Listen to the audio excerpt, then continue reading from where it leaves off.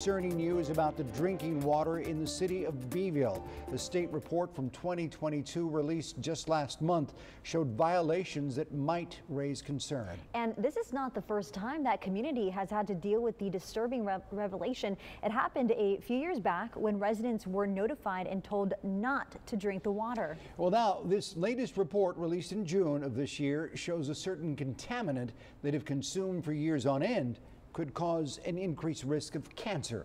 Our Madeline Salinas joins us in studio now to tell us about what she learned in Beeville today. Madeline?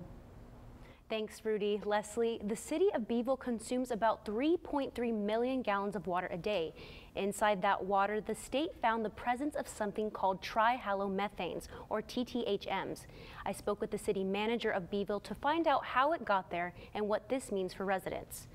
THMs are chemical compounds that are tasteless and colorless environmental pollutants. Many of those chemicals are considered carcinogens. John Benson says the maximum contaminant level for those THMs is 0.08 milligrams per liter. The state tests for THMs every 3 months to make sure that those levels are under control.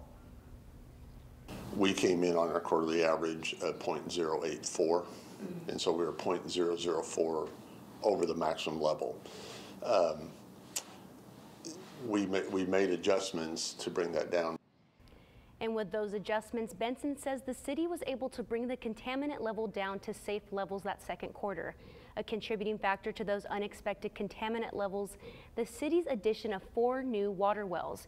Beeville used to just receive their water supply from Lake Corpus Christi, but now the mixing pressure of the 2 water sources created a problem.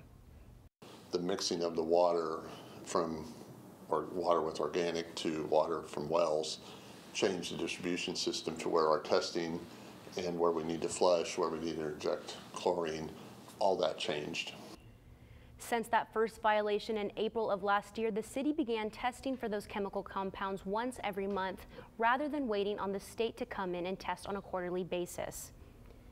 Benson says that proactive testing schedule will give the city a better idea of what they need to do to adjust and better serve their water customers. Leslie?